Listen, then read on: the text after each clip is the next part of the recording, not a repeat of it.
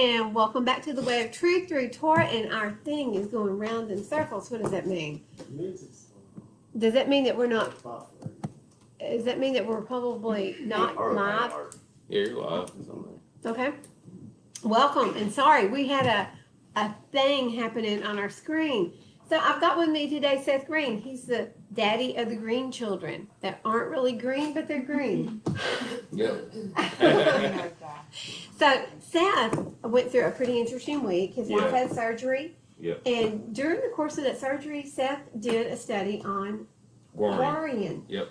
And so I asked him to share it with y'all today because it's really a good study. So what I'm going to do is just move over out of the way and let Seth move up here, and he's going to do a quick study on worrying, and then we're going to go into Revelation. Okay. So I'm going to move over. All right. With my coffee. Now, when I speak of this, is in the day of the surgery. Okay. This is a Bible study on worrying, and I wrote this during when she was in there for a little 45-minute surgery for wisdom teeth. Ooh, there's nice. There. You're good. Okay, here we go. As I started this Bible study, my stomach was bubbling, my anxiety was off the charts, and my hands were shaking. And the only way I can get through this was through y'all. You would think that I was getting the surgery, but my wife was. I felt really bad for her. If I did not have the word, I would be a hot mess. But since I have been called by y'all, I know He will get me through this, and this too shall pass. Here are some scriptures about worrying. Somebody go to Proverbs 12:25. Got it. Tiff's got it, but you don't. May I read it right now? See, señorita. You want me to turn around, or? Whatever you want to do. This is your. I leave it. I'm moving this week. I'm going to sit somewhere else. This camera. Okay, Proverbs 12:25. Anxiety in the heart of man causes depression, but a good word makes him glad. That's a good word. And I felt this that day before surgery. So what I did was to get closer to y'all by doing this study about what was bothering me, and all the answers are in this word. Matthew 6:27 through 34 is another verse about worrying.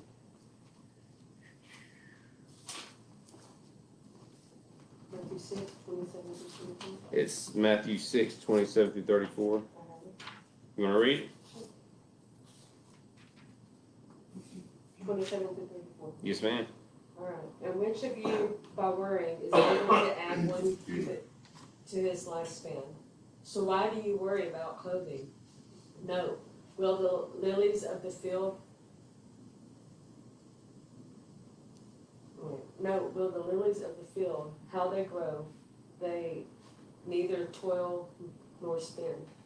And I say to you that even Shalomo, in all his esteem, was not dressed like one of these. But if Elohim so clothes the grass of the field which exists today, and tomorrow is thrown into the furnace, how much more you, O you of little belief? Do not worry then, saying, what shall we eat, or what shall we drink, or what shall we wear? For all these the nation seeks for, and your heavenly Father knows what you need, all these. But seek first the reign of Elohim and his righteousness, and all these shall be added to you. Do not then worry about tomorrow, for tomorrow shall have its own worries. Each day has enough evil of itself. Oh, and as I was going through this whole process, or she was going through this process, I was thinking to myself, like, man, I got to take care of her. How am I going to do this? Am I going to have to call Valerie to help? You know what I mean? Like, I'm like freaking out. But then I started reading this and going to the scripture, and it says right there, do not worry at all. He will take care of you if you let him. And worry only leads to sin. This is a constant reminder that we must give it to him. We have the power to take it back, but we must first seek the reign of Elohim. And when we have the faith in him that everything will be okay, we can rest in knowing he is in charge and he will take care of us if we walk in his ways that he has provided for us to go. Luke 12:22 through 31. Luke? Yes, ma'am. And if anybody wants to add anything, y'all go ahead. Yeah. I got it. 12:22. 12:22-31. And he said to his taught ones, "For this reason I say to you, do not worry about your life, what you shall eat, nor about the body, what you shall put on. For life is more than the food, and the body is more than the clothing. Look at the ravens, for they neither sow nor reap, which have neither storehouse nor granary, and Elohim feeds them. How much more valuable are you than the birds? And which of you by worrying is able to add 1 cubit to his lifespan? If then you are unable to do the least, why do you worry about the rest? Look at the lilies, how they grow. They neither toil nor spin. And I say to you, even Shalomo, in all his esteem, was not dressed like one of these. And if Elohim so clothes the grass, which today exists in the field, and tomorrow is thrown into the furnace, how much more you, O you of little belief? And do you not seek what you shall eat and what you shall drink, and do not keep worrying? For the nations of the world seek all these, and your Father knows that you need these. But seek the reign of Elohim, and all these shall be added to you." There it says it again, seek the reign of Elohim, and everything will be added to you. And y'all know if it says it more than once, it must mean something. That's so true. Now as I read this, my worry started to be lifted from me. And y'all says in Psalms 55:22, Dennis? 55:22. Got you off guard. My glasses. I know it. 55:22. Can we get an 11:28 of Matthew? Oh, Psalms 55:22 says, "Cast your burden on Yahweh and let him sustain you. He never allows the righteous to be shaken." Amen. Valerie, Matthew 11:28. It says, "Come to me, all you who labor and are burdened, and I shall give you rest." Yep. So, and I've added one more. It's John 14:1. Let not your heart be troubled. Believe in Elohim. Believe also in me. And then he's speaking. Yeshua's speaking to his disciples. And finally, there's a couple more verses, but first, if someone wants to go to 1 Peter 5:6-11.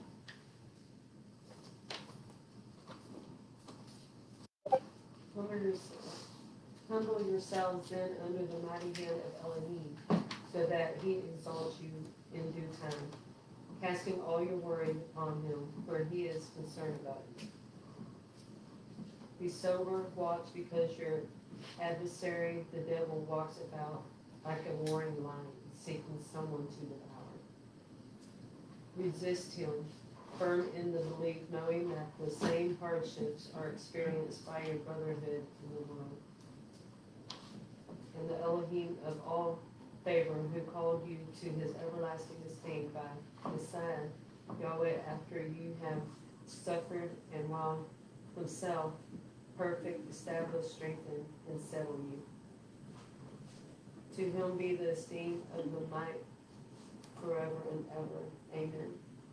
Now, in 9 it says resist him. This really helped me because it says resist him firm in belief, and if you believe in him, you know he's going to take care of you. And knowing that the same hardships that I over exaggerate things sometimes, and I think like, oh man, poor me, I got to go through this, got to take care of her or whatever. But we all go through things, and it might not be the same thing, but we've all been there, and that's what we're here to help each other out with.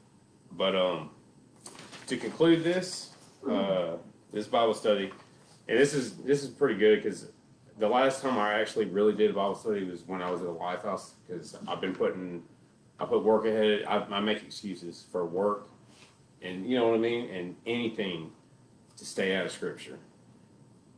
But I need it more than anything, and I know that, and I felt it because I only did this study. And I know it's not long, but I did it in 45 minutes, and then it was like I was typing it out on my phone like a little machine, and it was just like I felt the Spirit, and it felt awesome. But then I challenge everybody: the next time y'all are going through something, and we all get convicted for things, but and sometimes we get in our feelings and get hurt or whatever. But there's a reason why we're being convicted for that. But the next time that one of us is going through something, search it out in Scripture, and to get closer to Him, you can do a Bible study and share it with us because we all learn from one another. And one last verse is Philippians 4:6-7. I'll get Valerie to read it. Little Val or Little Val. Little Val. Perhaps we know who I am.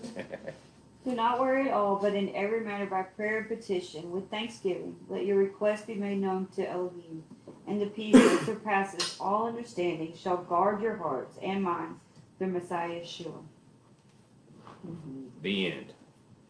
Very You did good. great. Thank you. Right. That is very good. Needed to hear this. So I don't get to take a nap? Oh, man. Yeah. You had a 5-minute nap time right then. I never paid attention on that one verse, seek ye first the kingdom and his righteousness. There was an and there. There's like steps. His commands too, his righteousness, and then everything shall be added unto you. Like I love that one. I guess it was in Matthew where he went first. Yes. It said that and seek his kingdom and his righteousness. And All these these things things shall be added unto you.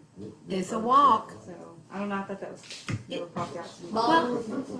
No, we picked up Revelation. Oh yeah. Getting his hat back. Okay, now we are going to get started in Revelation, and we're only going to do the second chapter. And so, guys, listen, what do you think the 7 churches are about? Because this whole chapter, and really it goes on into chapter 3, but this whole chapter is about the churches and the messengers. So what do you think that's about? The assemblies. Do you think it's the churches that were in let me tell you, this is one thing that I really want to find out. Every one of these churches are in Turkey. Or what? Every one of these assemblies are in the country. They are a turkey. All of them? They're all turkeys. Every one of They call me a turkey. every single assembly is in Turkey. So what? Why? Except that he's coming at us with Revelation. And this is the revelation of Yahusha. It's not the revelation of John. John is who the revelation was given to. And that's what it says in the very first verse. The revelation of Yahusha Messiah, which Elohim gave him to show his servants, what has to take place with speed. So this is Yahusha's revelation that he gave to John. Okay? Yes, sir. What does Revelation mean? It's like the story. It's like it reveals itself to you, right? Huh? It's like something reveals itself to you. Yeah, that's exactly what it is. The revelation, it's the revealing of Yahusha. It's what it is. And so it's really the revelation or the revealing of Yahusha, his second return. Okay. And that was a good question, Gwen. So guys, do y'all have anything that you might think is a reason for all these churches being in Turkey? They're not in Israel, not one of them. But they are places that Shaul went. Well, they're not where the Torah is. They're outside. Well, the Torah is actually in all these cities because these all have Oh, temples. that's right. Yeah, they all have temples. So, in fact, I think John was actually arrested. It may have been in Ephesus where he was arrested. I know that, but I'm just saying and I know, but it's an outside, it's, I don't know what I'm trying to say. We all ate plates of Yes. food like this big and My like brain this is pile, full. especially Grant. And then he went back for pudding. And then Valerie, no, I'm kidding. She bypassed. Yeah, we had roast. It was good food. We've I think what got I'm trying to really say- good cooks up here. It's a shadow of the Christian groups versus Yah's. I mean, it shows. It is the trail that the Christians took for Yes. sure, because it was the Gentile nation that took this trail, and Exactly. I'm going to tell you, it was And that's what I'm saying. who we think is the beast. Mhm. The beast is Roman Catholic Church. They're the ones that carried, huh? Oh, that was a mean face. I knew it. Yes. Well, I haven't been here when you guys have been talking about this. That was something that was shown to me while I was away. Oh, wow, that is really cool. Okay, so we're going to get started reading, but I believe that these 7 churches they were churches that were in existence at the time, but they are also a type and shadow of the church or the assembly Exactly. ages leading up to today. Okay, so we're actually going to go through, I think, the first 4 or 5, and we're going to stop at the end of 2, and then we're going to come back next week and start in 3, and after we get through these, we're going to hit it and go faster, maybe. Okay. We're in chapter 2, verse 1. Revelations. So the church of Ephesus was called the Apostolic Church, and it's represented by 30 AD, after Yahushua's death, to 70 AD. And just listen to how they are described. To the messenger of the assembly of Ephesus write, he who is holding the 7 stars in his right hand, who is walking in the midst of the 7 golden lampstands, says this. Now, let's flip the page before, and I want you to see who the 7 stars are and who the lampstands are. You after my thought? Are you after my thought, Covenant? Okay, verse 20. The secret of the 7 stars which you saw in my right hand and the 7 golden lampstands. The 7 stars are messengers of the 7 assemblies, and the 7 lampstands which you saw are the 7 assemblies. So these are all the assemblies, are what most people would call today a church. Okay, but church has fallen a long way from what it started out as. Okay, I'm just going to say that. Grant, you are so cute. So this is the apostolic church. This is what represents the apostolic church. Okay, so he's writing it to Ephesus. In verse 2, I know your works. Works are important, right? And your labor and your endurance, and that you are not able to bear evil ones, and have tried those who say they are emissaries and are not, and have found them false. So what does 1 John say? We are to test every spirit, right? We're to test the spirit, right? That is true. Test spirits. Test the messengers, test the emissaries, test the spirit by the spirit. And if it does not line up with the scriptures, guys, don't listen to that person.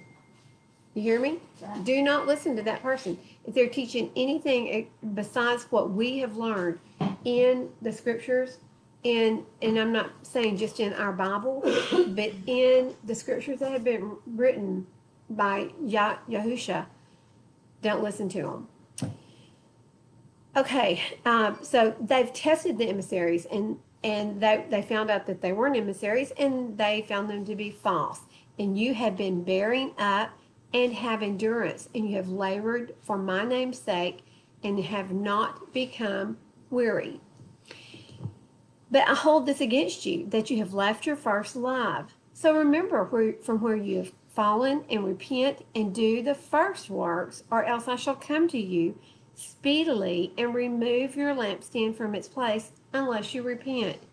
Yet this you have, that you hate the works of the Nicolaitans, which I also hate.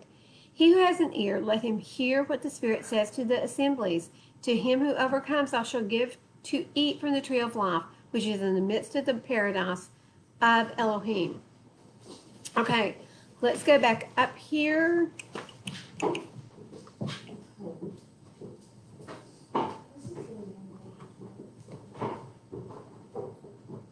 Okay, verse 4. He said, but I hold this against you. You left your first love. Guys, that's the most important part. Our relationship with Yahushua. Look, he's talking about their works are great. Their labor is great. Their endurance is great. They haven't stood for the evil ones, which, what is evil? Anything that's not of Torah. Deuteronomy 17. If it's not of Torah, it's evil. And you have tried those who say they are emissaries. So they've tested every teacher that has come along. But he holds this against them. And they're going to have to repent for it. They left their first love. How would you do that? Do y'all remember when you first fell in love with Yahusha? Do you remember how excited? Valerie, you still got that excitement all over your face. But do y'all remember that emotion and that feeling and that excitement? It was just like with the first boyfriend or when you first met your husband, or it was that type of excitement. You couldn't wait to see him. You couldn't wait to write to him. You wanted him to call you all the time. Even if you just sat on the phone and listened to each other breathe, right? I mean, Grant's like, A little too crazy. that's a little lame. You're just not there yet. yeah, because you're like, I'm so in love with you, I don't even know what to say. So it's that kind of excitement that we had with Yahusha. We're supposed to keep that. But what takes away from it? The works, the labor, the endurance. Listen, enduring the words that people say to us. You know, what are y'all, a bunch of Jews? Yeah. It will wear on you, won't it, Yes. Grant? You're fixing to start wearing Z seats. I can't wait. You are. Yes, he is. We're fixing to get him the Z seats, and he's going to be wearing the Z seats. And when you start wearing the Z seats, you're going to have a lot of people come up to you and go, "What's that?" And you're going to say they're Z seats, and they're going to go, "Well, what's that?" And you're going to explain it to them, and they're going to go, "Well, what are you, a Jew?" I had that comment yesterday from my friend. "What are you, a Jew?" I get called I get called Jew boy at school. I get called Jew girl at home. But guys, listen, we endure, don't we? And you know what? If they want to call me a Jew girl, that's okay. I'm not. I'm an Israelite. I choose to be Israel. But we have to endure all of the words that are going to come at us. And guys, listen, this is not persecution. We haven't seen persecution, but we're going to see persecution for the next church, the next assembly. They go through horrible persecution. But we get so busy, guys, that we forget about our relationship with Yah. We forget about our relationship with Yahusha. So remember from where you have fallen and repent and do the first works. Else I come to you speedily. So to me, this is saying that works is very important. Don't you think? Look at James 2:18 through 26.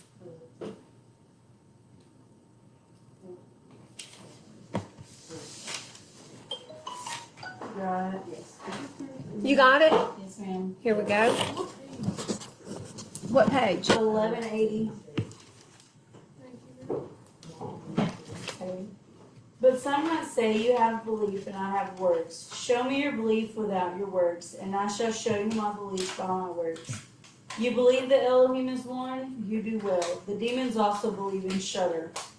But do you wish to know, O foolish man, that the belief without the works is dead? Was not Abraham our father declared right by works when he offered Yeshek his son on the slaughter place?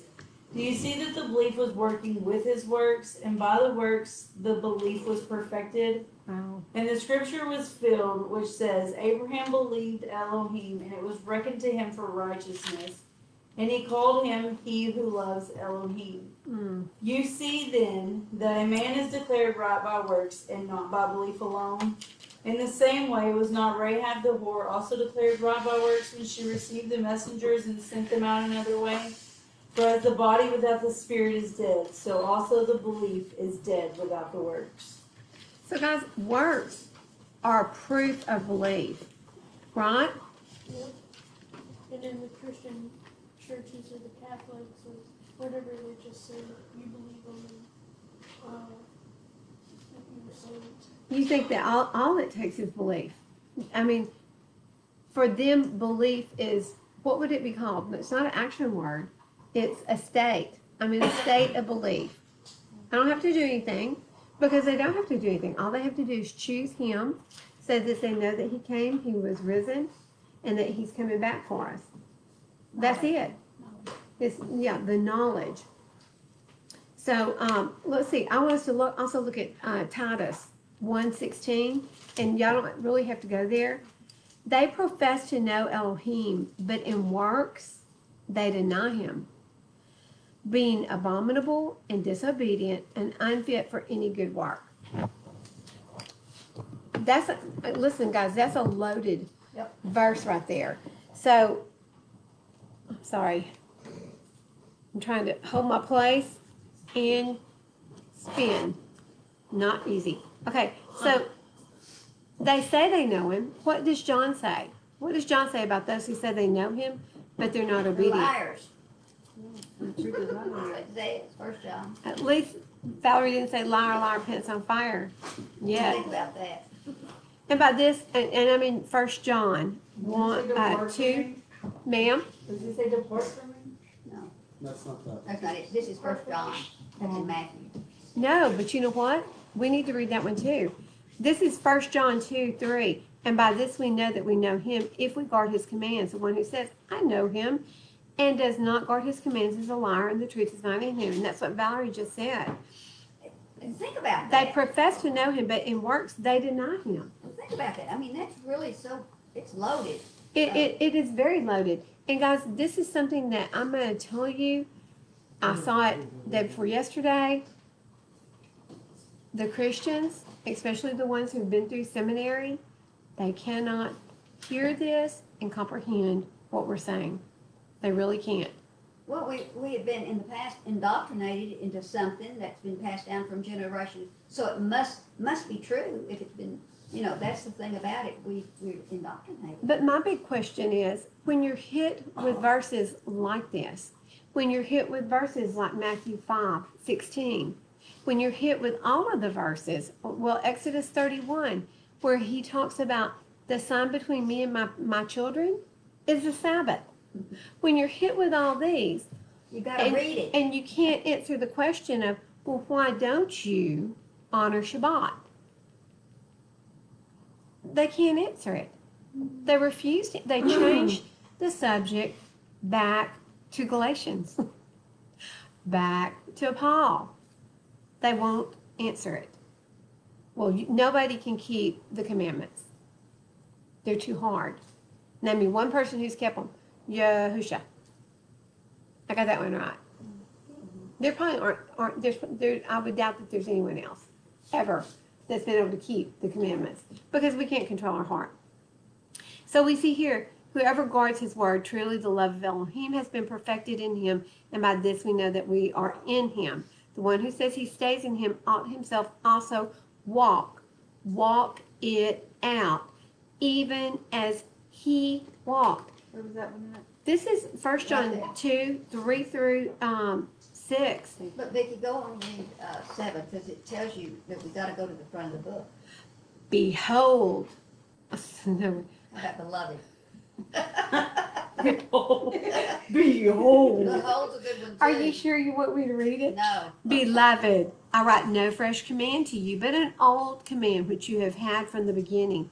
The old command is the word which you heard from the beginning. What does John wrote this. What does John 1:1 say? In the beginning was a word. The word was with Yahweh, and the word was Yahweh. And in the beginning, Bereshit, there he is. Because what does Yah say? What does Bereshit 1 say? Genesis 1? Let's just go there and look at it. And my friend even said this. He said, Yah is plural. Well, yeah, that's because they're both there. Yeah. This is both of them. This is Yahusha and Yahuwah. Okay. In the beginning, Elohim, that's plural. That's two. The Eloah would be singular. Elohim is plural. In the beginning, Elohim created the heavens and the earth. And then on over, I believe it's in 2. Huh? In our image. Yes. Let's see. Where is it over here? It's 27. No, Two- 26. Yeah. 226. No, 126. Huh? 126. Oh, it's on 126. Yeah, it's 126, yeah. I'm all over the place here. 126. And Elohim said, let us make man in our image, according to our likeness. Who's the we? Who's the our? Us. It's him and Junior. It's Yahweh and Yahweh Jr., Yahusha, the one who came in his name. Charles, if you do that, I'm gonna fall asleep too. I know, it's just such good food. Okay, so let's go back over here and let's just read that one more time. They profess to know Elohim, but in works they deny him. So that means they are not walking as he walked. They're not doing as he did. Him being that they are being abominable and disobedient and unfit for any good work. What do we know in Leviticus? What does Yah say about the food that we consume? Wait, excuse me. The non-food items that we consume. It makes you what? Abominable. And not like the snowman. Okay. That was in my head. I've got to sit far away from you because we're thinking too much alike. Okay. We are in 2. And also wants to read 2 Corinthians 11, 13 through 15. Is anyone there already? Yes? Okay. For such are false emissaries, deceptive workers, masquerading as the mysteries of Messiah. And no wonder, for Satan himself masquerades as a messenger of light. Mm-hmm. False emissaries, guys. We're not doing the same thing that they did in Ephesus. They tested the emissaries. They tested the words they were teaching. They tested them for everything. You know what? We need to stop and pray. We should be praying first, not as a second thought. Father, y'all, we just want you, Father, to bless the study. Keep us awake, Abba. Keep us alert. Use us as empty clay bowls just to fill us and let us pour out exactly what you want us to teach. Father, this is a deep study. It's an important study, and it's a picture of how we got to where we are today. So, Father, please, Abba, guide our words. Let everyone in here contribute because this is that important of a study. We just bless you. We thank you for Shabbat, that we can come together and do exactly what we're doing. Let us love one another, support one another, and lift each other up. And Father, the hardest thing of all, if one falls, we all need to go to that person and help them. Not stomp on them or kick them. We're supposed to be there to help. So give us that kind of heart and that kind of love. And give us the eyes that you have that we can see one another as you see us and as you see others. In the precious name of Yahushua, we pray these things. Amen. Okay, thank you for doing that. And so we see there. Read that one more time, Leanne. Which verse? The 11, 13. Yes. All of it? Mm-hmm. For such are false emissaries, deceptive workers, masquerading as emissaries of Messiah. No wonder, for Satan himself masquerades as a messenger of light. It is not surprising then if his servants also masquerade as servants of righteousness, who then shall be according to their works. Okay, so if you're not doing the works of Yah, whose works are you doing? Hasatan. You're working for one or the other. You're following one or the other. You're on one side or the other. You cannot sit at the table with demons and the table with Yahweh at the same time. It doesn't work. You cannot serve 2 masters. Thank you so much, Val. You can't. And I'm sorry. 11, 13 to 15, 2 Corinthians. thank you, Chanel. No, that was very good. He said, yet this you have, that you hate the works of the Nicolaitans. The Nicolaites followed Nicholas, Mm-hmm. who had been one of the 7 leaders, I think, and he went off into left field.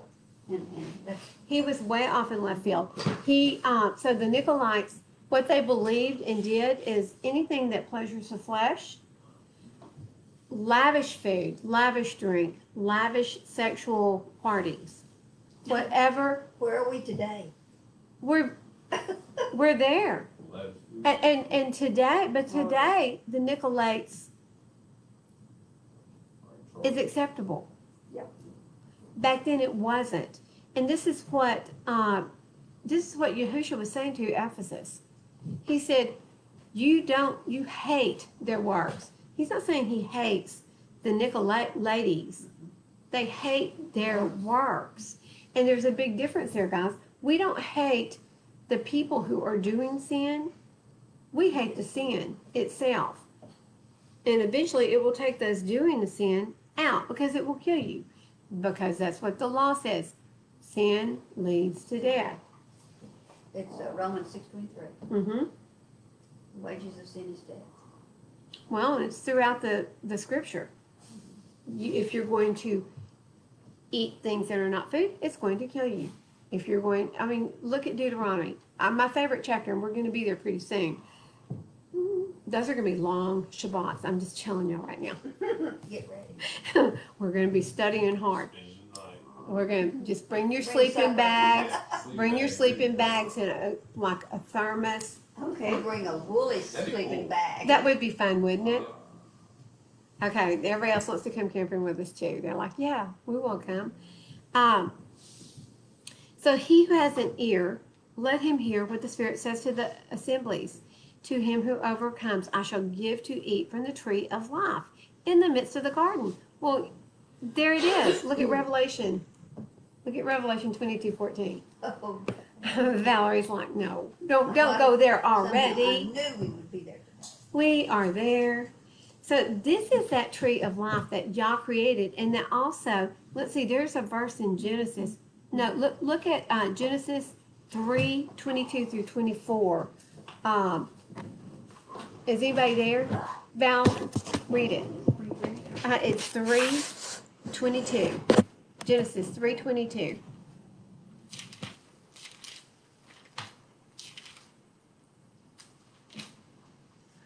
Oh, my stomach is full. And Yahweh Elohim said, see, the man has become like one of us, to know good and evil. And now lest he put out his hand and take also of the tree of life and eat and live forever. Keep going. No, that's it. Okay. So take from the tree of life and live forever. So this is the tree of eternal life that's there in the garden. Guess who gets to eat from that tree? Okay, so he's saying since you've done this and you're eating this way or you've done this, now you have to eat of the tree of life in order to. Well, what he's saying is man has fallen. Man ate from the tree of the knowledge of good and evil. Well, then now we know good from evil.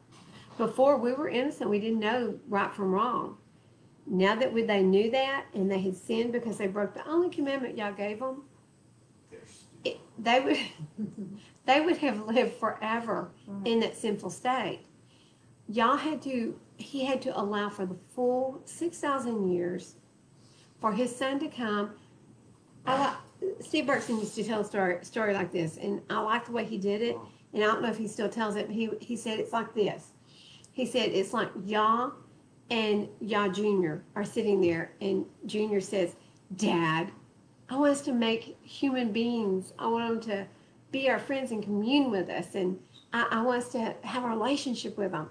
And Dad said, look, we're going to do it, but you know they're going to fall, and when they do, they're yours, son. You're going to have to take care of them, and you're going to have to pay for their sin because they're yours. This is what the New Testament says. Those that my Father has given me. So I really like the way, hello? Oh, that's him. That's the him. I like the way Steve Berkson puts it because it makes a beautiful picture of what I believe really did happen. Because if they had before we can eat from the tree of life and live eternally, we've got to be walking the walk. That's the only way we get into the kingdom. And listen to this. 22:14. Are y'all ready? In Revelation 22:14. Everybody in here's got it memorized. They're not even turning there. Blessed are those doing. Doing is an action word as well as belief, but doing is really like working. Doing his commands so that the authority shall be theirs into the tree of life. So those who are obedient get to eat from that tree of life, and it gives them eternal life. And to enter through the gates into the city. That's one of those moments. To enter through the gates of the city, you've got to be doing his commands. You're not getting in the city without them. Okay? So you're not getting in the city, and you're not going to eat from that beautiful tree of life in the midst of paradise unless you're obedient. So this is what he's telling to the assembly of Ephesus. And the Ephesians, the book of Ephesians, was written to this city and to this assembly, guys. And it was a very corrupt city. They had idols everywhere. It was a very corrupt city. So this church age was from, when did I tell you? 30 to 70 AD. 30 to 70 AD. What happened in 70 AD? The temple was demolished. Rome completely tore the temple down. Okay. Now then, let's go to Smyrna. We're in verse 8. Smyrna is known as the assembly of persecution. And it goes from 70 AD all the way to 313. And it is very, very interesting. I'm hoping I don't leave anything out. Okay. And to the messenger of the assembly in Smyrna write, this says the first and the last. Well, if you look at Revelation 22:14 and look at the verse before it, it says,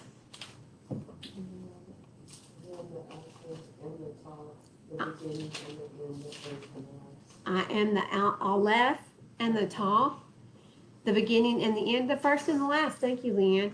So he's telling you right now, this is him over here. Thus, this says the first and the last who became dead and came to life. And so we know that. That's part of our testimony, right? What happened in 313? What's his name? Constantine. Constantine actually came about in 303. So Constantine brought about the end of the period of persecution, but from 70 all the way up to 303, this was a horrible time for the walkers of the way. And I'm not going to call them Christians because that's not what they were. They were those who walked the way, the path, the way that Yahushua walked. They didn't walk the Christian path. They didn't even think the way the Christians think today. Not even anywhere close, okay? Christians who didn't have a path to walk on. They don't have a path, do they?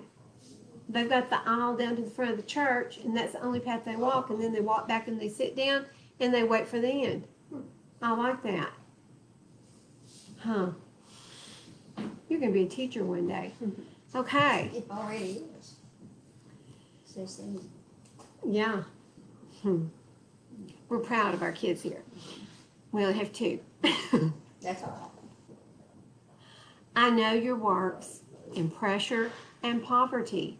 So this is a church that is very much in poverty. They're poor, famine. This is them. Yet you're rich. How can you be poor, hungry, yet rich? Because they still have that first love. Guys, they still have that first love with Yahushua. Yet you are rich, and the blasphemy of those who say they are Yahudim and are not, but are a congregation of Satan. Listen, there were many who were claiming to be Jews. They weren't. They weren't even following the Torah, much less the Talmud. The Talmud being that which the Pharisees came up with. What's the Talmud? The Talmud is not what we follow. We follow the Torah. The Torah is light and simple. The Talmud is where the Pharisees and basically the Jews, they added to it. That's exactly right, Grant. Yeah, you were learning about what were they? Not the Pharisees. Pharisees and something else. Sadducees. Sadducees. That, Yes. got rid of the word and added. They didn't actually get rid of the word. It was still in existence, but they added to. And they did. They built fences around it. But the number of the books and the pages of the Talmud, what they did, Grant, on the Talmud is they came up with laws to help you keep the laws. So there might be 100 laws to help you keep the law. Yes, sir. Isn't that what Christians do today with theology?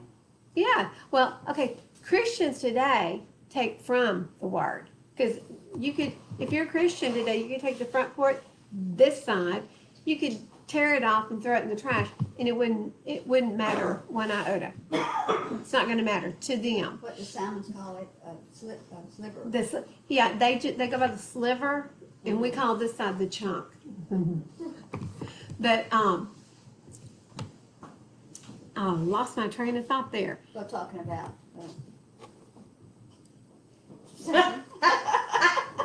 But I don't want to. She looked over. No, okay, but the Yahudim, I was looking at Grant. the Yahudim came up with the Talmud. This would be a silly afternoon. Came up with the Talmud. So, but these people were saying we're Yahudim. They were wanting the prestige. They were wanting authority. They were wanting power. But they were just a congregation of Satan. So they were not under the covenant. Not even the covenant that the Jews came up with on the Talmud. Do not be afraid of what you're about to suffer. See, the devil is about to throw some of you into prison in order to try you, and you shall have pressure for 10 days. Be trustworthy until death, and I shall give you the crown of life. This is more than likely talking about Polycarp, which was the bishop of Smyrna at this time. And it's pretty interesting. It's said that Polycarp was actually in prison for 10 days before they killed him, before he was martyred. So this 10 days can also read in the fact that during this course of period from 70 AD through 313 AD, there were 10 tribulations, 10 rulers over each period that was known to be just, I mean, guys, listen, the way they tortured the walkers of the path, the walkers of the way, the keepers of the Torah were vicious. They were cruel. They burnt, well, Nero made streetlights out of the Christians and burned them. Ma'am? Roman candles. It was, yeah, they were probably Jewish, they were Jewish candles. For the Romans, yes, they were. Oh, I see what you're saying. They were Roman candles. That's a firework. A Roman candle. Ugh. Okay. Remember when we watched Apostle Paul? Yeah, it is. The movie, we went and watched that? This is the first time I saw it. Yeah. It's horrible. It's horrid what they would do. They would impale them and set them on fire and use them as lights. Nero used them in his garden to light his pathways. But First of that's all- what- they already said that. They said that was going to happen in Scripture. Uh-huh. We are going to be persecuted. Oh, yeah. So, Ooh. I mean, it's It's horrible. not It that is way. horrible. Yeah, I'm not saying that. It's, I like it now. Well, this was a very, very, this was a bad period, and this is why Smyrna is called the period of persecution, the church persecution. But they were very poor. They suffered a lot.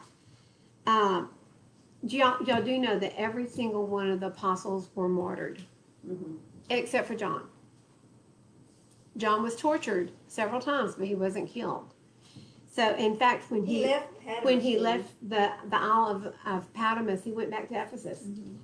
So, but what does persecution cause? When you're under persecution, And doesn't it mean like that you're walking the walk? that you're being they were being persecuted because they were walking the walk. They sure were. But what does it cause you to do? Turn to y'all. That's what it's going to do. If you're really on the path. if you're genuine to what you're Well, look how many people died after Yahushua's risen. After he was risen, what was there, 500 that were martyred right then and there? They gave their life because they knew that he had been risen from the dead. And they knew it as a fact. It wasn't rumor. Who's going to give up their life for a rumor, right? They knew this as a fact. They martyred themselves. That's the same way. If you fall under persecution, it's going to do one of two things. You're either going to run away scared and turn your back on Yah,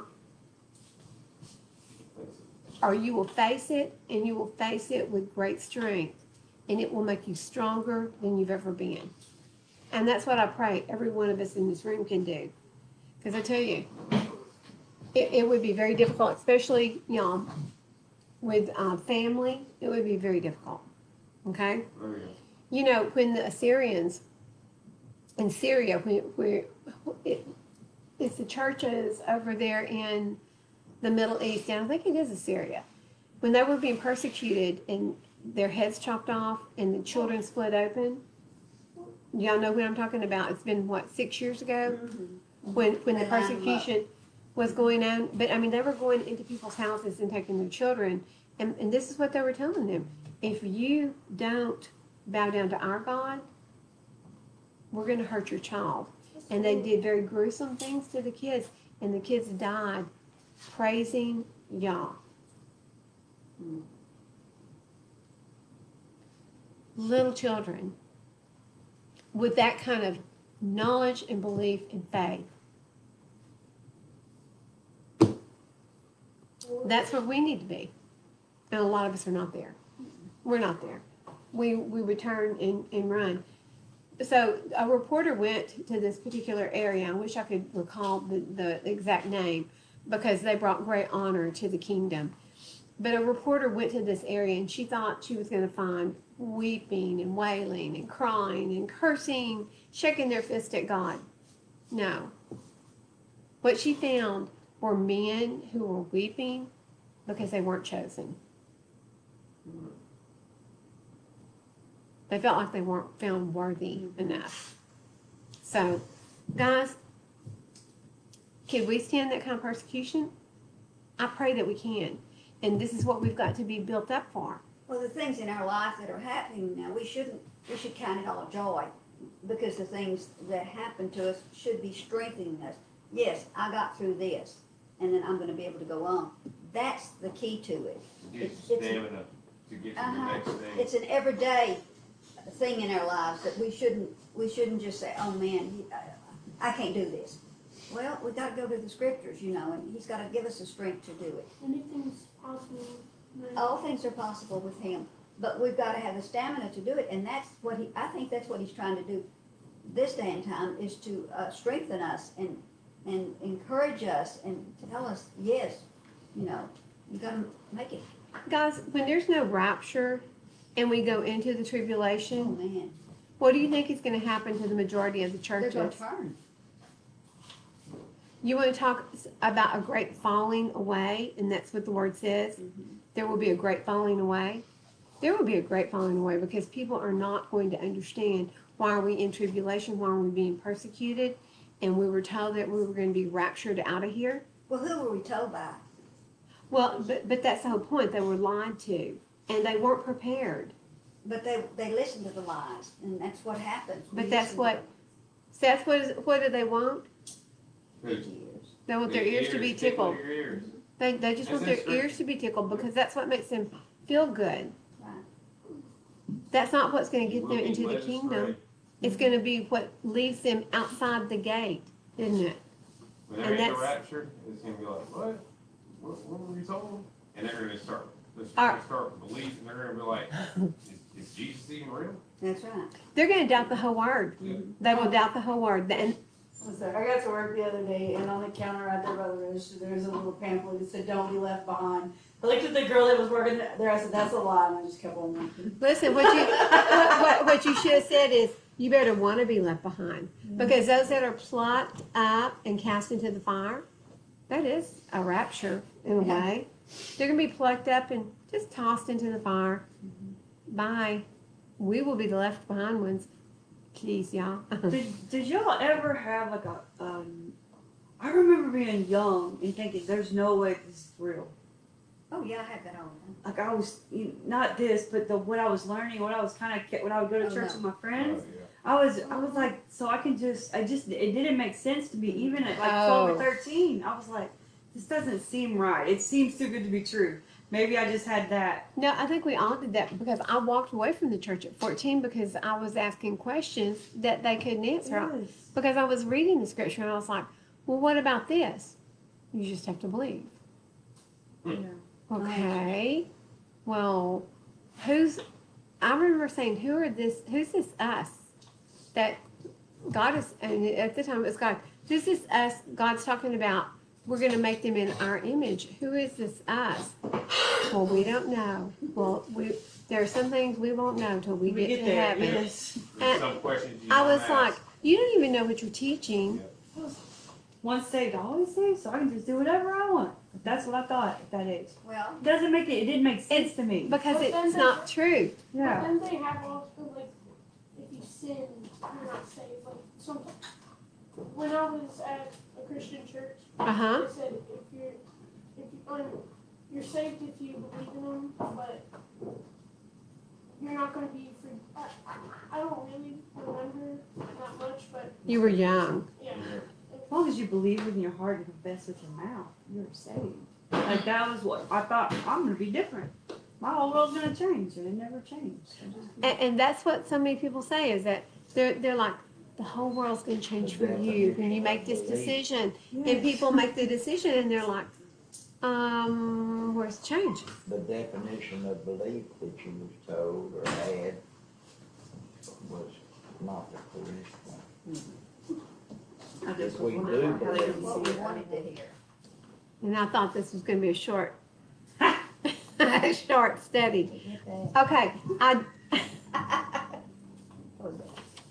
We're in verse 3.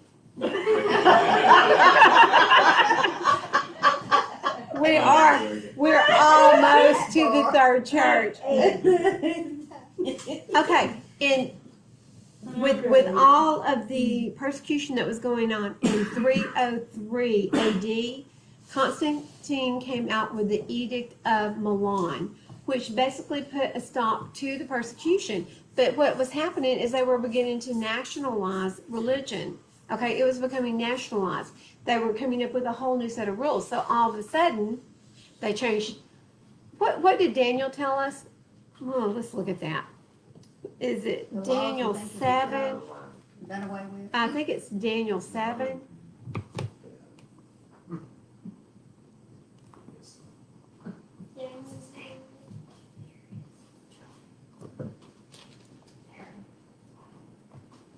Okay, here we go. It's Daniel 7, verse, I'm going to start at 24. And the 10 horns are 10 sovereigns from the reign. They shall rise, and another shall rise after them. And it is different from the first ones, and it humbles 3 sovereigns. And it speaks words against the Most High. Who speaks against the Most High? Satan, the enemy, the Antichrist.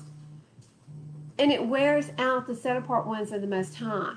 And it intends to change appointed times, which are the appointed Moedim, or the dress rehearsals, and the law, which they got rid of, and they are given into the hands for a time and time and a half. But the judgment shall sit, and they shall take away its rule. So guys, listen, Constantine changed. He took away the Hebrew calendar. And for a lot of you live streamers, you may not realize this, but the month of December in Spanish, it's what, Diciembre? It means 10. Why is the 12th month represented by the number 10? What is Noviembre? Do we have any, huh? 9. 9, that's right. So Noviembre is 9. October, 8. 8, like an octagon. And you can keep on going down. But guys, the first of the year was not January. The first of the year was when? The April. spring equinox. So the end of March, April, around in that area is when the first of the year occurred. And so they changed the times. They got rid of the Hebrew calendar. Listen, without a calendar, you can't keep the festivals. Okay? I tried. I didn't know there was a Hebrew calendar. I tried keeping festivals when I first started studying, and this was so many years ago, I can't tell you. But I was trying to keep the festivals, but it didn't line up with Scripture. It was so out of whack, it wasn't even funny. So I was trying to do it on the secular calendar. Won't work. Okay, trust me, won't work. But, so this is what the enemy did. He stole all of this away. The enemy also came up, okay, so this is part of all the changes that Constantine brought about. He changed the Sabbath to what day? Sunday. Why was it called Sunday? Sun God. Sun God. to the day that the sun god was worshipped. The venerable day of the sun god. That's what Sunday was. So he said, no longer will there be a worship on Saturday. It will be moved to Sunday. If you were caught worshiping on Shabbat, you were removed from the church, which basically means you were killed. Yes, Valerie? He hated the Jews. He did hate the Jews. He says he was saved, but he was not saved. He wasn't even baptized up until his deathbed. But He so was trying to negate everything that they stood for. he did get rid of everything that they stood for. He made it. I think he made it illegal to have the Torah. Listen, the Catholic Church wrote the Bible in Latin. Why did they do that? Because that was their language. Change word, No, it wasn't. What? Huh? What was it? change word. So they, They did it so only the priests could read it. Oh, The common people could not read Latin. They couldn't. so what So they did. could. They didn't. Power. Okay. but- Listen, if you can't read Okay. scripture, how are you going to check for accuracy? How are you going to check for the truth? You're You gonna ask, can't. You're gonna ask them who know it. Back then, they wanted to check scripture. They wanted to check for accuracy. Today, nobody wants to read scripture. Okay. It's not even it's not even appropriate anymore. Was it translated from Greek and Hebrew to Latin? They took it from Hebrew into Latin. Okay, so there was a lot of mistranslations there, even. Well, okay, just by them changing, they changed the commandments. Do you still have the list of the Catholic commandments? Yeah. I knew Seth would have them. So they have their own commandments, and guess what's not there? The second. Yeah, the one about idolatry. Well, Why? because They worship have all idols kinds of all- things. Listen, we're going to see in a Catholic little bit. churches, they're idle. Oh no, Mother Mary. Mother Mother Mary. Mary. Yes, The saints. Mother Nature. They pray to different saints. No, Mother Nature isn't there. It's Mother Mary. And Mother Mary. Um, And You read Peter. it? Want me to read it? yeah. Wait, come up here. I want you. Come sit back by me. Come sit by me. And people don't realize this. They just say, oh, it's real. They worship their priest almost. They go to him for the covering of their sins. They can't go straight to Yah Yeah. for repentance. They have to go through the priest, and you have to sit behind a little veil. Okay, Seth, would you read the Ten Commandments of the Catholic Church? It says, this is the Ten Commandments in Catholic theology. I am the Lord thy God. It's number one. No other little g gods before me. No graven images or likeliness. Not take the Lord's name in vain. Remember the Sabbath day. That's all. Just remember it. Honor thy father and thy mother. Thou shalt not kill, and thou shalt not commit adultery. I think I'm missing one. I thought they just had 9. Well, no graven images is not in there, is it? Yeah. You should not covet. Okay, but I thought they'd taken out. I thought they took out the graven image one, and they replaced it with a different one, which basically meant the same thing as covet. what is called, Want something that's not yours. Like, I want her like bracelet. basically. I really want her bracelet. Huh? Is that, Hmm? is that the current? Oh, no. They said, yeah, I think, I don't know. Well, I thought we saw one that took out. It says the Ten Commandments of Catholic. There's only 9 here. Actually, 1, 2, 3, 4, 5, 6, 7, I 8. remember this. He really was. Let's look at this. Let's do look for sure. For sure. You need a new scripture. Huh? You need a new scripture. How dare you? I'm sorry.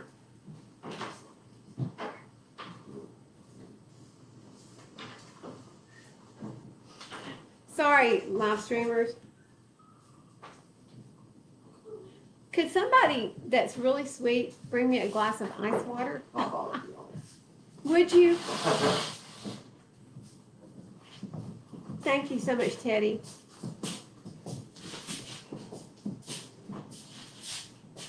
Oh, no, baby's going to get it. Oh, no. I am the Lord thy God. No other. Okay, here we go. Well, I think these are some ones. It I is the same. am the Lord thy God. No other gods before me. No graven images or likenesses. not take the Lord's name in vain. Remember the Sabbath day. Honor thy father and thy mother. Thou shalt not kill. And that thou shalt not commit adultery. 1, 2, 3, There's 4, 5, 6, 7, 8. Remember the Sabbath day, but don't keep it holy. Basically saying. Oh, here it is. Here it is. Here's the real thing. Okay. I am the Lord thy God. Thou shalt not have any strange gods before me. Thou shalt not take the name of the Lord thy God in vain. Remember to keep holy the Sabbath day. Honor your father and the mother. Thou shalt not kill. Thou shalt not commit adultery.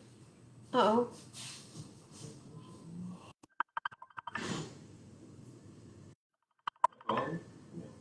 Thou shalt not steal. Sorry, guys, we're live streaming right now, and we do not take, well, I don't take messenger calls anyway. Thou shalt not steal. Thou shalt not bear false witness against thy neighbor. Thou shalt not covet thy neighbor's wife. Thou shalt not covet thy neighbor's goods. So there's 2 on coveting, and that's it. How'd you get it up? It's in dummies.com. Well, dummy found it. So guys, listen. What have they put throughout all their churches, and even on the outside of their monasteries? Are there idols, life-size idols of patron Saint Peter, patron Saint Patrick, patron Saint Lucas? I don't know. I think that's Mary. They've got them everywhere. And then Mother Mary is right up front. She's huge. She's big. And Yeshua on the cross. So, so they have completely changed everything. And what they have said to the world is that the church of the Roman Catholic Church has the power and has the authority above Yah to make changes to the commandments. Teddy, you just won big old huge. I'm used to winning. You're used to women? Win. He's working good at that. Ooh, I was thirsty. Sorry about that. Okay. I feel like I had one of those Yeah, I can sleep there. political moments here. Are we on the online too? Are we still on? We are. That's cool. Okay, so Polycarp was the first one martyred. So in 67, we had Nero. He was in command. He was in charge. He had authority. In 81, there was Domitian. 108, Trajan. 162 was Marcus Aurelius Antonio. 192 was Cyrillus. 235 was Maximus. 294, Dacius. 257, Valerian. 274, Aurelian. And 303 was Diocletian. 10 specific heads, which they say could be closely related to the 10 days of pressure. So every one of these were torturers. What, Valerie? Nothing, I just thought of something. I Okay. don't know, just wait. Don't let me think. So guys, listen. When tribulation draws you closer, when persecution draws you closer to Yah, Satan's been trying to do away with the walkers of the way. Did it work? It didn't work because it made them draw nearer to him. No, that's okay. You're talking about the 10 heads, it talks about in Daniel, when we just were in 7. In 20, it said 10 concerning horns. the 10 horns that were on its head. And of the other horn that came up. So you got the 10, I mean, that's amazing. And then, so Constantine wasn't part of those 10. He may be the one that came up after. Uh-huh. You know, guys, write that down, Valerie, because you'll forget it. Here. Here, write that on your hand. We're going to put it in paper What somewhere. do you want me to write? What you just said. Well, I just read it. I know, but It's Daniel 7:20. Daniel 7:20, about the 10. There's gotta be some correlation there. Yep, I think you're right. So where I'm going with this is Satan was trying to do away with the Jews, right? He was Yep. trying to get rid of the people. He was trying to get rid of the way. He's And always been And that it way. didn't work. Okay, it did not work. He thought if he killed Yahusha, that was the end. And then it's been on and on with the Jewish Hmm. people. I mean, Hitler, I mean, it's always been there. Okay, Spain, so he's always trying to do away with us. with us, even today, he'll try to do that. So it didn't work. So now we're going into the compromising church. We're going to let you live, but we're going to water everything down. So we go to Pergamos. Okay, are y'all ready? Where are we? Well, let me finish reading about Smyrna.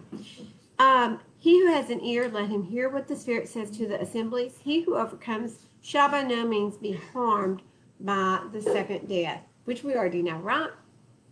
Okay, and to the messenger, we're in verse 12. To the messenger of the assembly, Pergamos, write. So Pergamos, their time period is from 313 AD through 500 AD. This is the time of compromise. Okay, when you do away with the laws, when you change the word, when you put the word in a language that nobody can read but the priest, what are you doing? You're taking control of what the people are learning. You are so going to pay for that. They're basically putting it in, the people that are following are putting it in priests' hands instead of the, Hi, Gordon. It's so good to see you. I'm sorry, go ahead, Grant. the people that are basically following that is basically putting their lives into the priest's hands. That's it. it. They're trusting someone else to tell them what y'all's saying. And these people have already changed everything about y'all's rules. So absolutely right. Okay, so y'all want to read about Pergamos? You ready? Yep. He who has the sharp two-edged sword says this. What is that sharp two-edged The sword? word. The word of Yah. It's in Hebrews 4:12. Hebrews 4:12. I'm going to write that right here.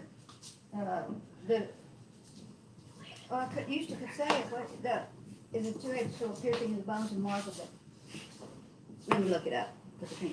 You leaving? Well, your man comes and you leave? He's coming. You're supposed to come to stay. Bye. Sorry. Okay. You made me leave? Be careful. Okay, it says, okay, Hebrews 4:12 says, for the word of Elohim is living and working and sharper than any two-edged sword, cutting through even to the dividing of being and spirit, and of joints and marrow, and able to judge the thoughts and intentions of the heart. Yeah. Now that is scary because he's judging the thoughts and intentions of the heart, and here he is dealing with the compromising church. So they last from 313 AD to 500 AD. This is Pergamos, and again, we are still in the nation of Turkey. I know your works and where you dwell, where the throne of Satan is. What's ironic here is Constantine had a temple, and it was called Pergamos. the throne of Satan. That's what it was called. Listen, guys, he was pagan. Constantine was pagan. Everything he did shows that he was pagan. By doing away with the word, he was pagan. He was pagan. Well, He yeah. created his own nationalized religion, and it is what is ruling today. Listen, it's ruling the Christian churches today because when do they worship? Sunday. Sunday. And they're trying to say it's called the Lord's Day, and there's somewhere in Acts said, well, you know, they worship something, and that's the way they clarify that what they're doing is on Sunday. Bailey, can you refill? I'll leave a big tip, okay, for you and Teddy. I tip big. So, What, 5 cents? 10? Shekels. Shekel. Oh, leave a shekel. A light shekel or a heavy shekel? Okay, Valerie, I'm sorry. well, I forgot what I was saying. Oh, no, Oh, the don't do. Lord's Day. I mean, Yes. I questioned sometime about it, about, the Shabbat. And I was told that in Acts it talks about the Lord's Day, and it was on Sunday. And that's how they try to clarify it. So the word says, do not change, do not take away, do not add to the words of this book. Thank you, Angel. Come around here. Aw, this is my Bailey. Thank you, Angel. Wow. Here's your tip. That's not your tip. I'll take care of you later, girl. Okay. Okay, so here we go. Into compromise. I know your works. I know where you dwell, where the throne of Satan is, and you hold fast to my name, and did not deny the belief in me, even in the days which Antipas, which was my trustworthy witness, who was killed near you, where Satan dwells. Okay, Antipas, let me pull him up here.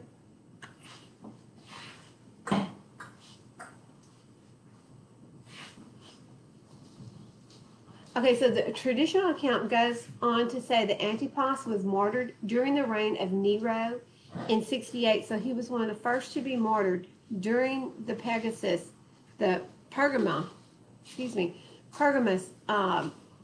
assembly reign. He was burned in a brazen bull-shaped altar for casting out demons worshipped by the local population. Okay, he was casting out demons, and for that he was burned. On the calendars of Eastern Christianity, the feast of Antipas is April the 11th. So what Yah says here, he said,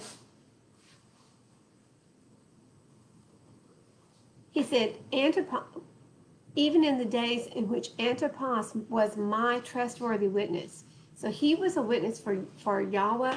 He was casting out demons in the local area, and he was killed by them. He was cooked to death in a dry brass It pot. says near you where Satan dwells. Is that gonna be what you Throne of said? Satan. The throne of Satan? Mhm. That's what he named, Constantine?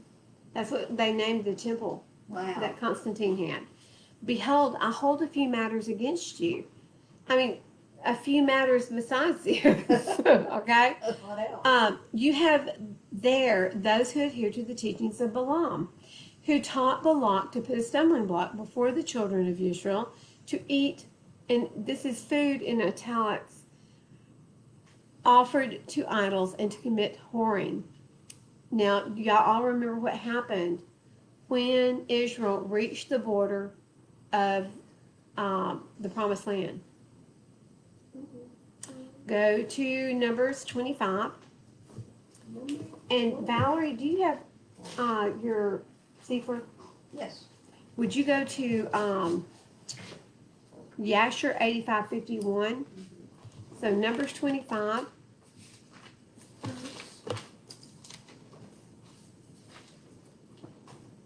Okay.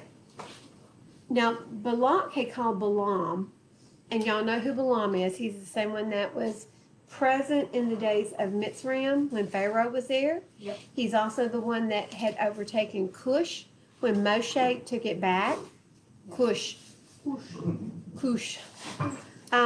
So Balaam has been around for a very long time. Balak called for Balaam to curse Israel. Right. And when he got there, he couldn't curse him. I'm gonna pay him. That they were going to pay him big money, but he's like, they can't be cursed. Okay, so Israel dwelt in Shittim, and the people began to whore with the daughters of Moab. And they invited the people to the slaughterings of their mighty ones, and the people ate and bowed down to their mighty ones. Thus Israel was joined to Baal Peor, and the displeasure of Yahweh burned against Israel. Now, Moab is Moab, which is who? Who was Moab? It was the son, Lot's grandson, It was Lot's son.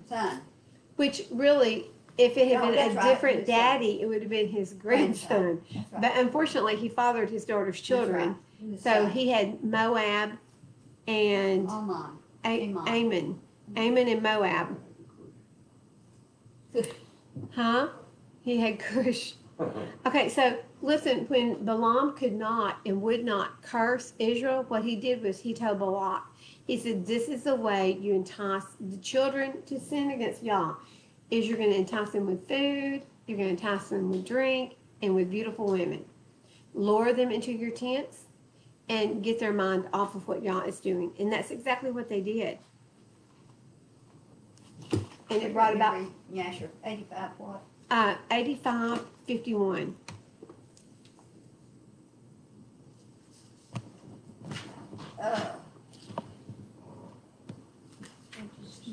Okay, 85:51 says, and the children of Israel journeyed from the plain of Moab, and pitched by the Jordan from Beth Hashimoth, even unto Avel Shittim at the end of the plains of Moab. And when the children of Israel abode in the plain of Shittim, they began to commit whoredom with the daughters of Moab. And the children of Israel approached Moab, and the children of Moab pitched their tents opposite to the camp of the children of Israel. And the children of Moab were afraid of the children of Israel. And the children of Moab took all their daughters and their women of beautiful aspect and comely appearance, and dressed them in gold and silver and costly garments. And the children of Moab seated those women at the door of their tents, in order that the children of Israel might see them and turn to them, and not fight against Moab. And all of the children of Moab did this thing to the children of Israel, and every man placed his woman and daughter at the door of the tent. And all the children of Israel saw the act of the children of Moab, and the children of Israel turned to the daughters of Moab and coveted them, and they went to them. Okay, so this is what Yah is saying in verse 14 of Revelation 2. He says, I hold a few matters against you. You have those who adhere to the teachings of Balaam, who taught Balak to put a stumbling block before the children of Israel, to eat really stuff. It's probably blood. It could be food. It could be non-food. That's right. It could be scorpions and lizards and pig and Oh my. scorpions, lizards, and pigs. Oh my. Okay, so it could be all that and oh my. And so they were doing all that, plus they were committing whoring. So the pagan worship festivals were awful, guys. And that's what they were doing here. And they were offering things up to idols, which means they had idols in their altar rooms. So you also have those who adhere to the teaching of the Nicolaitans, which teaching I hate. And again, this is the same leader of Nicholas who taught them debauchery, the art of sexual immorality, lust of foods, and strong drink. This was what they were all about, and that's all putting it very cleanly. So that plus Balaam, guys, they had a lot of problems. Repent, or else I shall come to you speedily and fight against them with the sword in my mouth. He who has an ear, let him hear what the Spirit says to the assemblies. To him who overcomes, I shall give some of the hidden manna to eat, and I shall give him a white stone, and on the stone a renewed name written, which no one knows except him who receives it. You know, that almost sounds like the Urim and the huh? Well, speaking code. Urim and the Tita. I know what you mean. The Purim and the that's it, Yeah. Timon and Urim. We have had brain, go to sleep, huh? The Urim and the Tunim. Okay, so one of those was a white stone, one was black. It almost sounds like one of those, doesn't it? And the messenger of the assembly of okay, so he's going to give you a new name if you overcome. So that ended in 500 AD. The church of Tyre lasted from 500 AD to 1500. And the messenger of the assembly in Tyre write, this says the son of Elohim, who has eyes like a flame of fire and his feet like burnished bronze. And guys, that's a direct copy from what Daniel 10:5 says. I know your works and love and service and belief and your endurance. And as for your works, the last are more than the first. So when they began, they weren't doing quite as much as they are now. But I hold against you this, that you allow that woman, Jezebel, who calls herself a prophetess, to teach and lead my servants astray, to commit whoring, and to eat stuff offered to idols. And I gave her time to repent of her whoring, and she did not repent. See, I am throwing her into a sick bed, and those who commit adultery with her into great affliction, unless they repent of their works. And I shall slay her children with death. And all the assembly shall know that I am the one searching the kidneys and hearts, and I shall give to each one of you according to your works. That's scary. And to you I say, and to the rest in Thyatira, as many as do not possess this teaching and who have not known the depths of Satan, as they call them, I am not putting on you another burden, but hold fast what you have until I come. And he who overcomes and guards my works until the end, to him I shall give authority over the nations, and he shall shepherd them with a rod of iron, as the potter's vessel shall be broken to pieces. Wow. As I also have received from my Father. And I shall give him the morning star. He who has an ear, let him hear what the Spirit says to the assemblies. Okay, so the church period from 500 to 1500 is called the Age of Darkness. It's the dark age of the church, because they went really astray. And guess who was leading them during this time? The Catholic Church, the Roman Catholic Church. And she is this Jezebel. Yes. The Roman Catholic Church is this Jezebel. She calls herself a prophetess to teach, and she leads his servants astray. Imitation Yeah. of the bride of Yahuwah. That's right. So she has led the whole world astray, guys. Every church worships on what day? Sunday. Masquerading as light. Mm-hmm.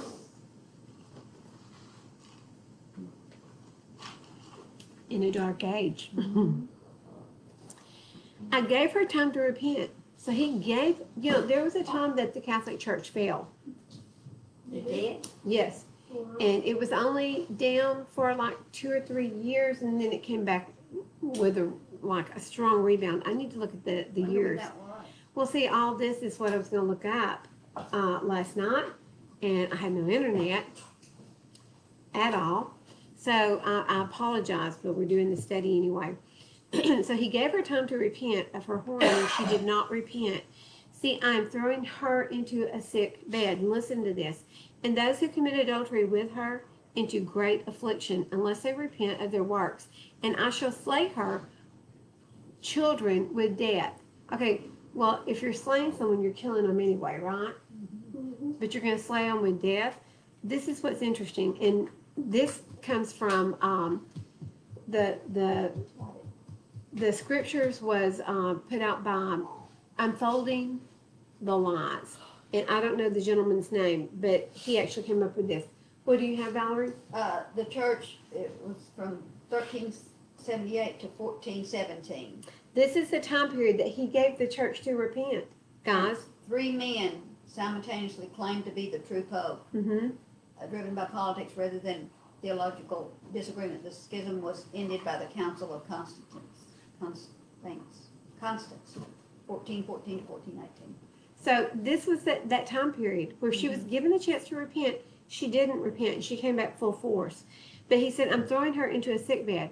The Black Death, the Black Plague hit, and it specifically hit where? I don't know, I'll ask you. Okay. This is a monster that y'all created with me. Huh? What did you ask? The Black Plague, the Black Death. Hit in Europe. It hit in Europe. Did it hit specifically in Rome? It was, Sure. You should. the Black Death was a bubonic plague Mm-hmm. occurring in Afro-Europe from 1346 to 1353. It is the most fatal pandemic recorded in human history causing the death of 75 to 200 million people. That's a pandemic, guys. What we just had was not a pandemic. Okay, so does it say where it struck mostly? It said in Eurasia and North Africa. Okay, well, and most of Europe is where the Catholic Church had spread Yeah, to. it said location, Asia, North Africa, Caucasus, and Europe.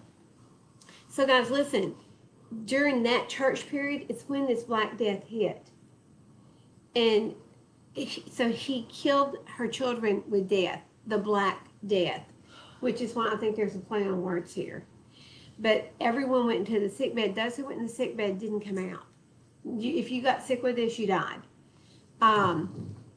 So the assembly. Said most people died. Huh? Said most people died. Yeah. In the first place. Yep. And all the assembly shall know that I am the one searching the kidneys and the hearts, and I shall give to each one according to your works. Listen, if you're doing any of the works of the Catholic Church, that's what you're going to get. And when do you get it? I'm not talking to you, Charles, because you're not going to answer. When do you? Are you in 23? Mm-hmm. Talking about the search, the kidneys and the hearts. Yes, The kidneys is a filter, it is. and the heart, we gotta It's- have a pure heart. Mm-hmm. The heart's Really, part of the heart's a filter too. It's filtering the blood through the Yes. heart and back out to the body. It's gotta be So pure. it's got to be oxygenated and cleaned, and the kidney does the same thing. So he's searching both of Both your of them. purifying systems in your body. So listen, if your kidneys aren't working, you have to have what? Heart transplant. Dialysis. I mean, Dialysis. Nobody's brain is engaged. If your kidney's not working, you gotta have your leg cut off. No. No. sorry, I wasn't listening. Who needs your leg? Okay, so y'all is searching all of this, but guys, okay, and I say to you and to the rest of Thyatira, as many as do not possess this teaching, and he's talking about the teachings from the messenger or the angel of light, don't have these teachings from the Catholic Church. That's the main thing he's talking about. What? As many as do not possess this teaching, which would be the teaching of the Catholic Church, and who have not known the depths of Satan, as they call them, I am not putting you under another burden. So if you're not already following this belief system, he's not going to put you under another burden, but he said, hold fast what you have until I come. This was the darkest age of the church period. Dark, dark, dark. And he who overcomes and guards my works until the end, to him I shall give authority over the nations, and he shall shepherd them with a rod of iron. Who comes with a rod of iron? Yahusha. Okay. That's the end of chapter 2. Yeah. We'll probably all, have to deal with the 7 spirits of the churches in our lives that we have to get out, different. There's something in each one of them. We're in that last age church right now. You're right. Yeah, we are. It is. You are definitely the last of a lot of things.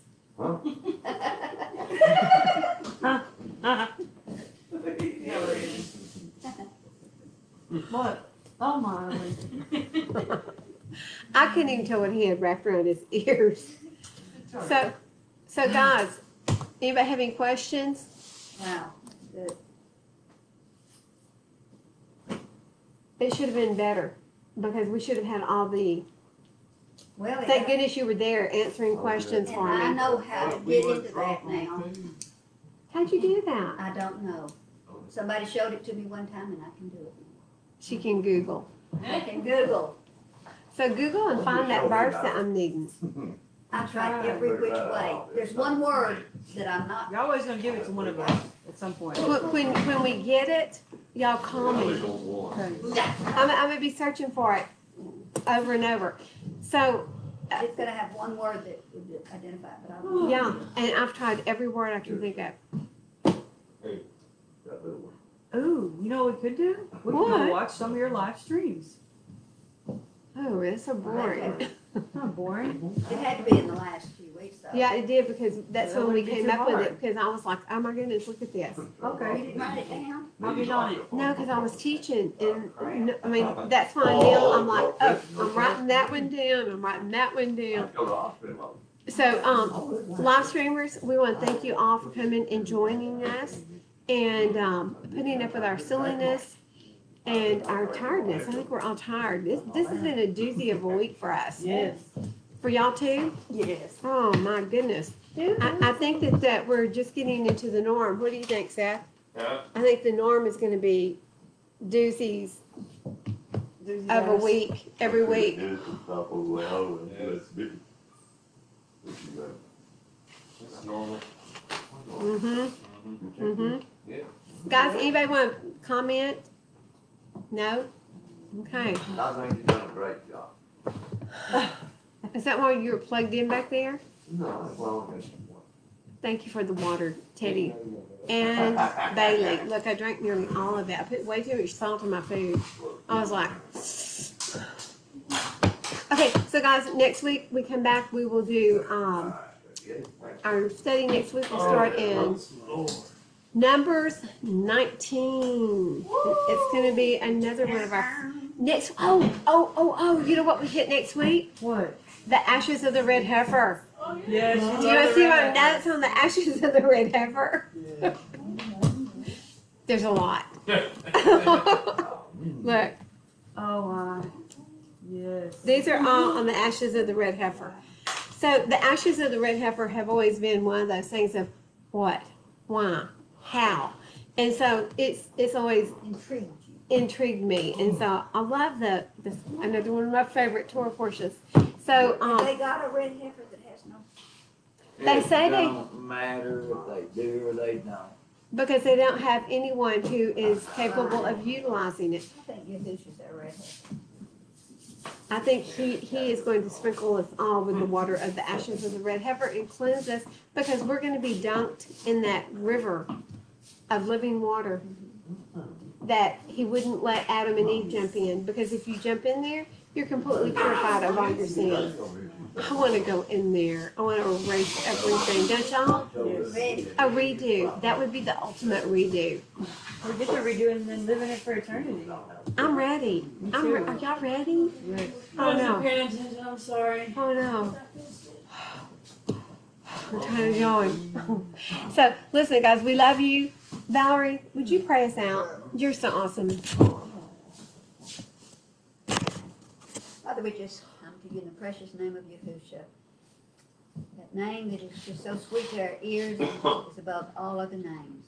As we come to you today, we thank you and praise you for another Shabbat, being able to come together as a family, to study, to reach deep into the heart of what you're trying to tell us. I just pray that our hearts were affected by this. Every thing was hidden in our heart that we won't sin against you. We pray for our live streamers that they will have received exactly what you have for them, and that they'll be eager to follow you, to want to know what the truth is, because the truth does set us free. I mean, I see that every day in my life, and we thank you for that. We thank you that we have a Yahweh that loves us so much that he never gives up on us, that his grace is truly sufficient, but we've got to be in a position to deserve that grace. Mm. So we love you today. And I just thank you for everything that you're doing for each one of us. I lift up Leanne and Gordon as they Yes, travel. Father. And I just ask that you will help Leanne as she continues to strengthen her and encourage her. And for the life houses, they're yours. And we just thank you for them. We thank you that there's a little bit, a little nation right here that you set aside that would have never lasted if it had not been yours. But you took care of it for 30 years, so we thank you for that. Continue to strengthen Vicki and encourage her and bless her, because she takes so much time out of her week with all the other things she has to do to come and to share with us what you've shown her. So just continue to lift her up and strengthen her. And we thank you and we praise you.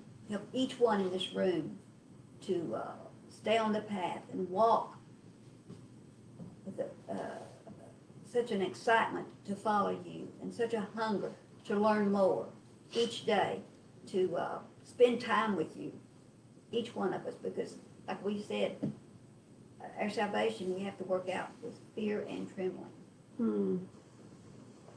We love you today and we praise you in the precious name of Yeshua. Amen. Amen. And you guys go and have a rest of a great Shabbat day. It is beautiful here. I think it looks like it's cloudy. Never mind, it's cloudy. I think it's still beautiful though because it's not raining. But even if it were raining, it'd still be beautiful because it's Shabbat. So we love you. Thank you for joining us today, and we will see you next week. Shabbat shalom. Oh yeah. Hey everybody. Shabbat shalom. Yo, yo.